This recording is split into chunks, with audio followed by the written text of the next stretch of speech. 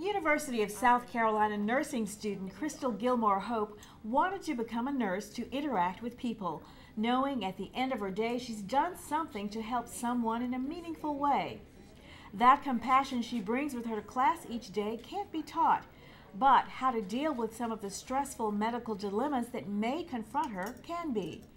In this lab on the Columbia campus, Crystal and her classmates are learning how to prioritize care and make sound, rapid decisions about their patients. The students are taught how to listen to the breath sounds and the heart sounds and watch the chest rise and fall.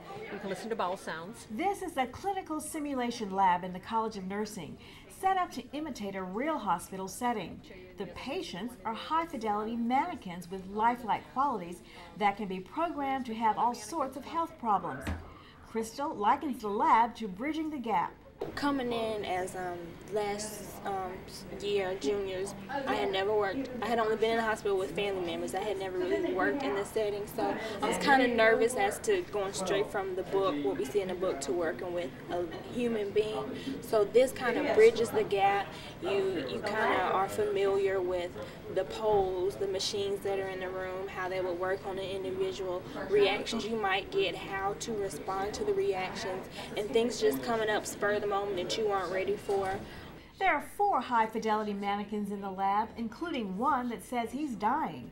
Also, a mannequin birthing pair that can be programmed to simulate problems in pregnancy and delivery. Erin McKinney is the director of the lab. She says nursing schools have learned from the airlines and the military that simulations make a big difference when training for the real thing. Touching people in clinical when you're a new student is invasive and difficult. So it gives them a chance to kind of practice their ability to interact. It gives them a chance to think on their feet and use their own knowledge from the book in a real-world situation. It's the kind of education that's vital in an era of a nationwide nursing shortage, says Nursing Dean Peggy Hewlett. In a traditional hospital setting, one faculty member oversees the training of 8 to 10 students. In the simulation lab, dozens can learn from a faculty team. We're really in the midst of a nursing shortage, both here in South Carolina and across the country. Thank you. And simulation is one way that we can increase the numbers of students that we have in the program without having to necessarily increase the number of instructors, because we are able to do many students in this environment, whereas we are restricted to one faculty member per 8 students in the actual patient care environment. Senior nursing student Sarah Bandish says she's learned in the lab what to do when a patient is in distress and what not to do. I had given the patient the cephalosporin, and it was IV, and when the patient started having anaphylactic reaction, I started treating the symptoms and never stopped the IV.